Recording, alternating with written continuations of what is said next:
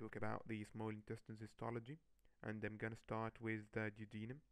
The duodenum is the first part of the small intestine, and the most characteristic feature is the presence of Brunner's glands or some mucosal mucus glands. Also, we note that the intestinal villi are present.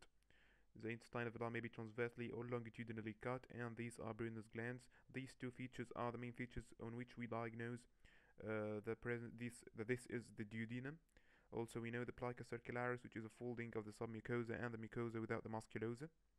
So we will know that we have a tube in here. It has a musculosa, submucosa, and mucosa. The second thing is the ileum. The most characteristic feature of the ileum is the presence of the submucosal lymphatic aggregation, known as Peyer's patches, just under the mucosa and the muscularis mucosa, of course. These lymphatic aggregations, they should be basophilic in here, but since there is an increased eosinophilia in this slide due to the stains, we will see it as eosinophilic.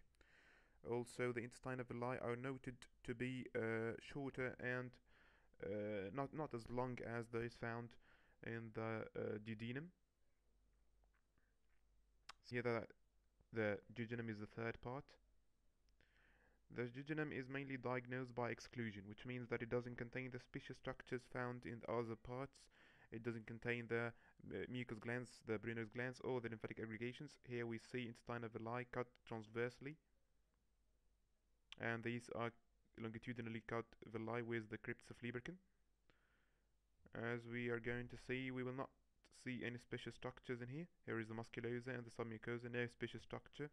No glands, no lymphatic aggregations. Well, this is all for the small intestine histology, and thank you very much.